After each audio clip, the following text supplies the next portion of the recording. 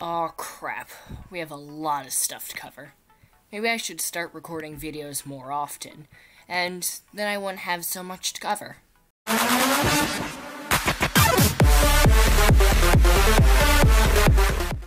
Hey guys, it's Bob here, and before we start the video, I just want to say, this weird thing that I've been doing for a while, yeah, I'm naming it WTF. There's a website that's called WTF News, but from here, the last time they put anything on there was in August of 2017. It's May of 2019. I am the new WTF. We're not WTF News, we're just WTF. Now that we have that covered, on to the second thing. At the time of recording this video, Minecraft is not yet 10 years old. But right now, as it's going up, Minecraft will be over 10 years old. Even though the first version of the game, which is like Cave Game, that came out beforehand. So let's go through the history. Minecraft is born in 2009. Probably a fad. It doesn't have a battle royale. I don't know how Minecraft got popular. Every game that gets popular needs a battle royale. I don't know how Minecraft did it. Minecraft introduces a crafting system in 2010. Yep. Was the game just called Mine? Nope. It was called Cave Game. It was called Minecraft Classic, I believe, after it changed from Cave Game. Minecarts roll into the game, and Minecraft Icon. First ever Minecraft Icon in Bellevue, Washington was the first ever to Minecon. Snappier title for event comes next year. In 2011, the first iOS release. And second Minecon happens in Las Vegas. Viva Las Vegas! Final design for the first LEGO set comes out in 2012. Minecraft on Xbox 360 also comes out in 2012. And the pretty scary update, which adds witches, bats, zombie villagers, wither skeletons. And wither skeletons. We did add the wither, because I've played Minecraft on my phone since like 2000. I've played Minecraft PE since 2013, and withers still feel kinda new. In 2013, horses gallop into Minecraft. Minecraft comes to PlayStation 3 because PlayStation is apparently always late when it comes to Minecraft, and it gets the update that changed the world. In 2014, Microsoft acquires Mojang. Minecraft launches on PlayStation Vita, and the Bountiful update brings survival features, blocks, including coarse dirt, which is, of course, the best block that exists.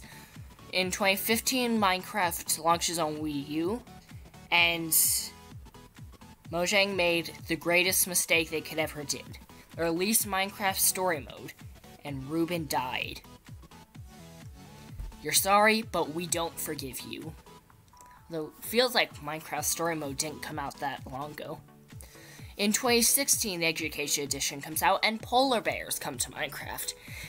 In 2017, Minecraft launches on Nintendo Switch. Minecraft Island, their first novel, and Better Together update brings to Xbox One, PC, iOS, and Android, and Nintendo Switch, I believe. Yep, Better Together comes to Nintendo Switch in 2018.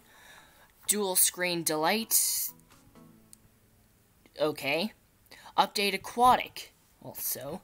In 2019, Village and Pillage update brings a lot of new stuff and turns 10. Okay. And 2029 Minecraft release is on Mars. Okay, only 10 more years. I mean, I'm pretty sure we'll be able to get to Mars and create a new Mars version of Minecraft by 2029. Yep. Here's the Minecraft Classic. You could play it online, I believe, or download it. I haven't tried it out. If you want me to try it out, type in the comments section and I'll do it. Okay, so 2 out of the 4 things done. Now, onto this stuff. My friends have made 2 very stupid petitions, which I have decided to put in this video, because why not? One of them is Make Nebraska Not a State. I don't know what Nebraska did to anyone, but it has 5 signatures. It's by Jimmy Wang, and the link will be in the description if you want to sign it. The other one is remove Canada from Earth because, yeah, it's by Dr. Guinness. Remove Canada from every organization and from the planet entirely. Why? Okay, remove Canada from Earth. They're really polite people, so I don't know why we would get rid of them, but sure. Does Canada even exist, though? I don't know if it exists or not. I'm just moving on to the next thing. These 2 petitions have made me question everything. On to the final thing in the game, Iraq. Yes, that country with a bunch of terrorists has decided violent video games are their biggest problem, because obviously. So, this is by Esports Observer, which means they're credible, I think. Iraq will block violent video games such as, Fortnite's not that violent, after Parliament voted for a resolution on Wednesday of April 19th. That was almost a month ago. I think it'll be a month ago on Sunday. The resolution pointed to societal and moral threats to children and youth by violent video games. I don't know much about other countries or anything that happens around the world, but I'm pretty sure you have a bunch of terrorists and stuff, and that might pose a larger threat to children and youth. But whatever. It will bar online access to games, and also block financial transactions for the games. If you go to Iraq, you can't play Fortnite or PUBG. Iraq's parliament has voted to ban violent video games with popular online royale shooters, Fortnite and PUBG, cited as prominent titles that will be barred in the country. The resolution claimed that the ban was necessary due to negative effects caused by some electronic games on health, cultural, and security of Iraqi security, including societal and moral threats to children and youth. Iraq's government will block online access to violent games along with financial transactions related to the banned games. It's not yet known which other games will be banned or how the government will decide which games must get banned. Before the vote, I'm not even gonna try and pronounce that. Cleric and... maybe I shouldn't read articles about people from the Middle East. Pushed for a ban and urged young Iraqis to stop playing PUBG, which she described as addictive. What will you gain if you kill 1 or 2 people in PUBG? It's not a game for intelligence or a military game that provides you with the correct way to fight. 'Cause it's fake? What? What will you gain if you kill 1 or 2 people in PUBG? It's fun? Are you supposed to ban anything that doesn't give you physical rewards? It's not a game for intelligence. Why does this quote not surprise me?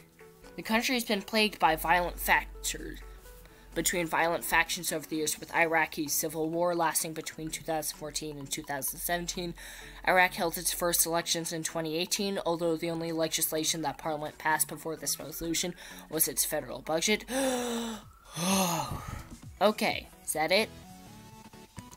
So I like how at the bottom they admit they've been plagued by violent factions. But one thing that confuses me is, of all those violent factions, the worst of all is PUBG, right? This right here is obviously the thing that's plaguing a society with violence and stuff. Now, as you all know here, this is WTF, so I am obviously the most qualified person to give you any form of news on anything. And yeah, you should take everything I say with 100% truth and definitely not fact check anything at all. But either way, that has been WTF. I'll see you all next week for something else that I might do. And I won't visit Iraq because I won't be able to play Fortnite. Bye for now.